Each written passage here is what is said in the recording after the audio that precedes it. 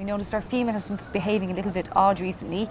Yesterday then she was in the den, wouldn't come out at all. So the girl working went in and had a little look, and after a little bit of investigation she just saw a little tiny white face looking back out at her. So we've had a little baby red panda. So this is fantastic news, it's great.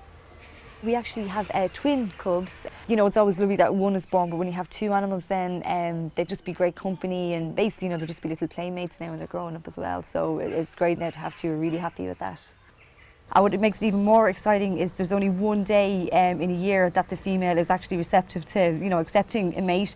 And we were saying, oh, there's no way we'll get this one day. The chances are so small, but luckily it's all worked out great.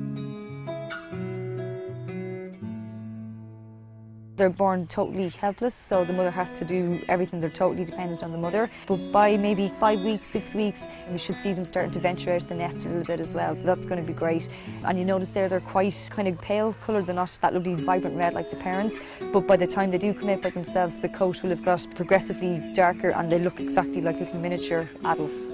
Cutest thing ever.